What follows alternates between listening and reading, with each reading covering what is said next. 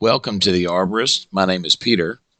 In today's video, we're going to talk about tree preservation using hydro-excavation and ground-penetrating radar. So before we get started, don't forget to subscribe to the channel, give the video a thumbs up, hit the post notification bell. As always, I appreciate you watching the channel. Thank you for the support, and I hope you enjoy the video. So let's get started.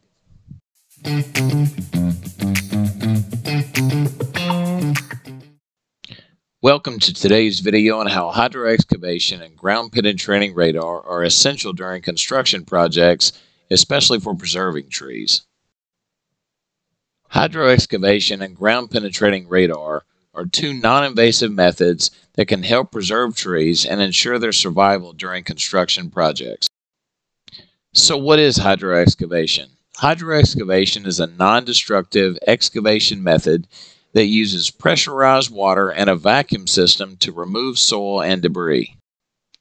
This method is used when traditional excavation methods are not possible or when minimal damage is desired. Hydro-excavation is a non-mechanical, gentle process that is ideal for tree preservation during construction projects. Next, what is ground-penetrating radar? Ground-penetrating radar is a geophysical method that uses radar pulses to image the subsurface. It can detect buried objects, such as tree roots, without disturbing the soil. This method can also identify potential hazards, such as buried pipes or cables, to prevent accidental damage during excavation. Next, let's talk about the importance of tree preservation.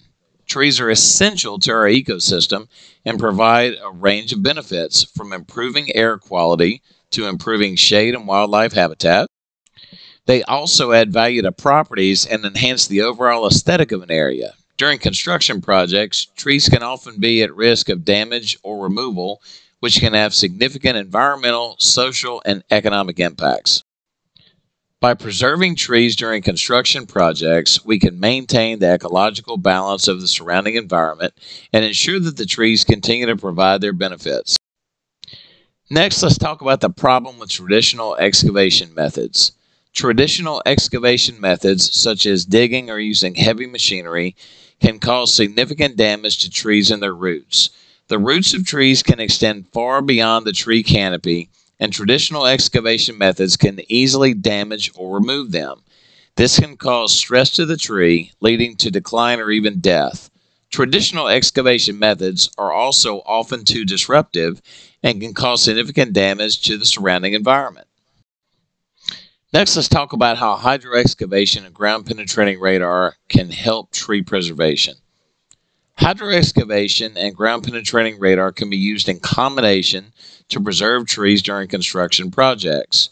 Ground-penetrating radar can be used to identify the location of tree roots, while hydro-excavation can be used to remove soil and debris around the roots without damaging them. This method is precise, gentle, and non-invasive, making it an ideal method for tree preservation during construction projects. Next, let's talk about the benefits of hydro-excavation and ground-penetrating radar in regards to tree preservation. First, the benefits of using hydro-excavation and ground-penetrating radar for tree preservation during construction projects are numerous. By preserving trees, we can maintain the ecological balance of the surrounding environment and ensure that trees continue to provide their benefits. Hydro-excavation and ground-penetrating radar are also environmentally friendly and non-destructive methods that minimize the impact of construction projects on the surrounding environment. So wrapping it up, guys, hydro-excavation and ground-penetrating radar are essential methods for preserving trees during construction projects. And by using these non-invasive methods, we can minimize the impact of construction projects on trees and ensure their survival.